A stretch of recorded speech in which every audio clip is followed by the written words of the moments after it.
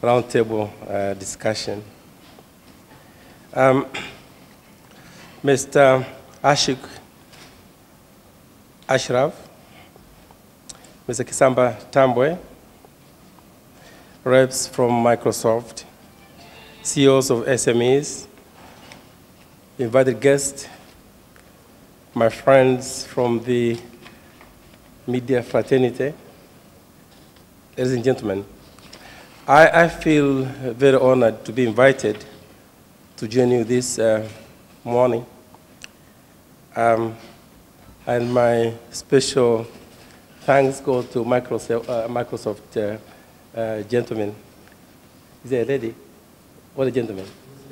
And ladies and gentlemen, I will try to be brief, hopefully to the point, and hopefully I'll be able to deliver a few remarks that are relevant to this roundtable. My name is Dr. Mengi. You know me, and I know you. As business persons in the digital age, we have no choice but to store a substantial amount of, and sometimes not a substantial amount, but all our business information and communications on digital devices. Digital devices also generate our most sensitive documents, such as payrolls, receipts, and accounts. We also communicate with our customers, financiers, lawyers, and internally with our employees and colleagues through emails and other digital information systems. If this information is not secure, it can lead to unpleasant consequences for the business in question. We have all heard of companies whose computers have been hacked, such as Sony Pictures, which was hacked by cyber criminals back in November 24th, 2014. And confidential data, including personal information about employees and their families, emails between employees and information about executive salaries of the company, copies of the then unreleased Sony films and other information were released. The damage to Sony was huge, but the effects of hacking for a small or medium enterprise SME in our region are just as bad, if not worse.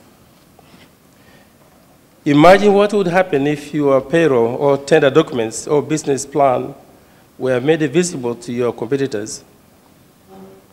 Everyone, including your customers and employees, would immediately lose trust in you. It is also very likely that you would never recover. In this age of e-commerce, where the World Wide Web presents a huge market, your business transactions are potentially vulnerable. So keeping your digital information secure is extremely critical. Unfortunately, however, cyber criminals have become very skilled and developed highly sophisticated ways of hacking into unsuspecting businesses and stealing, destroying, or even hijacking information systems.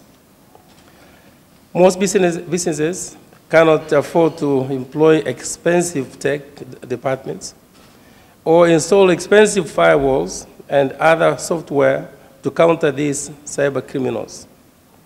But there is less expensive measure we can take by always purchasing genuine software and refusing to purchase pirated or counterfeit software. That's why we are here today, for Microsoft to listen and to the concerns of SMEs, and then discuss what can be done, or shall I say, way forward. Why Microsoft? Well, for over 20 years, Microsoft has been a leader in providing customers with solutions that simplify the way businesses work every day, and it is trusted by customers to enable their employees to be more productive through software. Microsoft has brought much standardization to the world of personal computers and, by extension, influenced the way businesses are conducted and the way communication is done. By all accounts, Microsoft's Windows is the most used software by SMEs in our region. Indeed, Microsoft has provided employment opportunities to our youth, and I would like to congratulate them for this, since we all know youth unemployment is one of the major issues facing our societies today. Deceptive and non-deceptive counterfeit Microsoft products. It is important to know that there are two types of counterfeit products. Deceptive counterfeiting takes place when or where the consumer does not know that they have purchased counterfeit products. In this instance, the packaging is the same or similar to that of a genuine Microsoft product, and the consumers are unaware that they have been cheated at the time of purchase. What I'll call a product of ignorance. In contrast, non-deceptive counterfeiting is where the consumer willingly buys a product knowing it to be counterfeit. Both counterfeit products are, of course, illegal under Section 24, subsection 1 and 2 of Cybercrime Act of 2015, which says, a person shall not use a computer system to violate intellectual property rights protected under any law. And subsection 2 says, a person who contravenes subsection 1 commits an offense, and in case of infringement, if it's non-commercial, it's liable to a fine of not less than 5 million shillings or to imprisonment for a term of not less than 3 years or both. In the case of a commercial basis, then is liable to a fine of not less than 25 million shillings or to imprisonment for a term of not less than 5 years or both. Ladies and gentlemen, why then would someone knowingly buy a counterfeit product? Several reasons spring to mind, but the most important is that genuine products are more expensive than counterfeit products, and most business persons are drawn towards getting the cheapest deal and making what they perceive to be an immediate saving. Another reason is the difficulty of obtaining genuine products compared to the relative ease of accessing counterfeit products.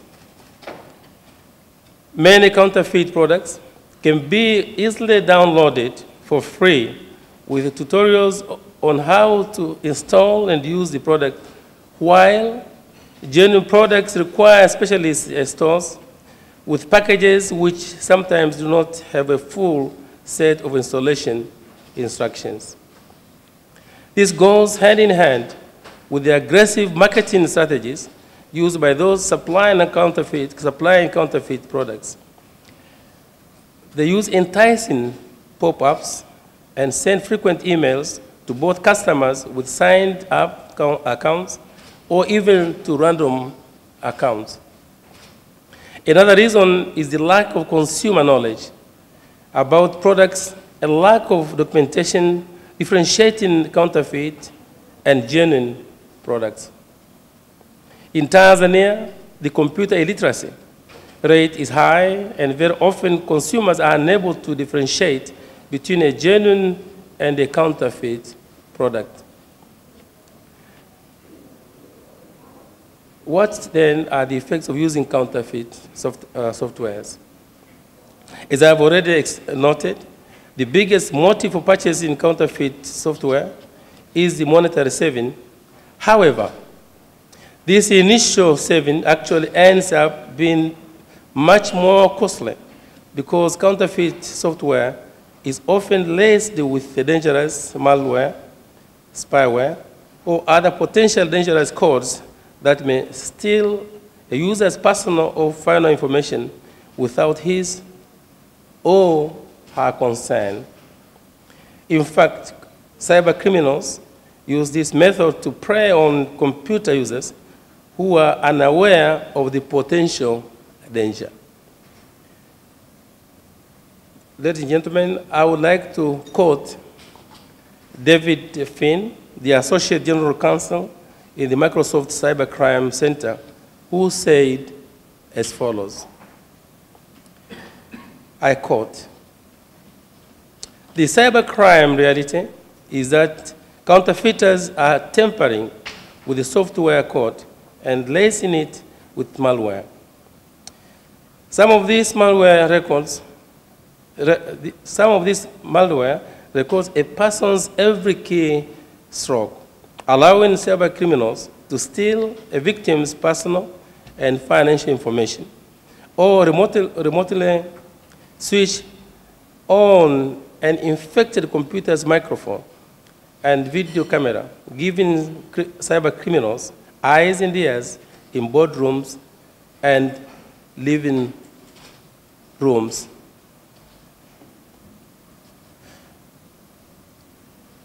I would like just to spend a minute or so to give you my views of the way forward. I believe that this roundtable will raise the concerns which beset SMEs and propose the solutions, but I would like to briefly suggest as follows. 1, Microsoft consider reducing the price by streamlining their products. 2, Microsoft educate businesses and individuals about the legal use of software and the risks involved in using counterfeit software. 3, Microsoft should target those who supply these counterfeit products, as this may help to reduce the selling of counterfeit products and encourage individuals to obtain genuine products. And 4, Microsoft should incorporate codes that are designed to inform the vendor when pirated copies or softwares are being used, or when its software is being used in another manner that violates the terms of the software license.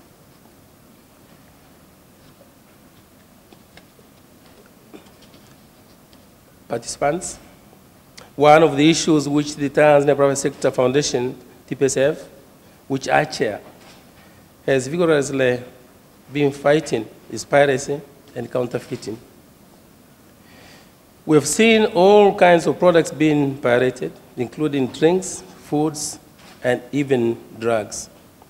Many businesses in Tanzania have gone under because of the unfair competition which they face from piracy and counterfeits.